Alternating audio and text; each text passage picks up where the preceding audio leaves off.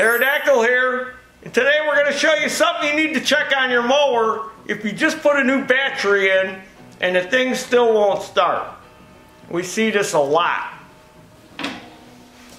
And what it is, a lot of times, is dirty connections. You gotta clean them good. You gotta get some sandpaper and you gotta sand all that crud off of those battery posts.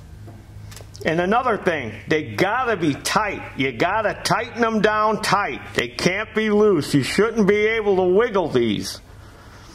You would not believe how many times people have come in with a new battery in there, and all we had to do was simply clean the terminals real good with some sandpaper and tighten the bolts. Another good tip, get rid of these metal bolts, this metal hardware. Go to the hardware store and get stainless steel, because stainless steel won't rust or corrode. That'll help with keeping the corrosion down. And if you've got like plastic wing nuts on your battery hardware, get rid of that plastic stuff. You don't want that. Get stainless steel. Go to the hardware store, pick up some 1/4-20 stainless steel bolts and nuts and tighten them down. It makes a big difference.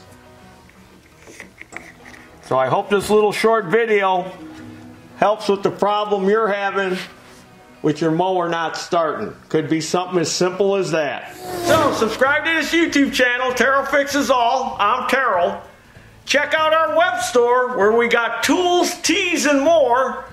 And follow me on Facebook and Instagram. Come on, follow me.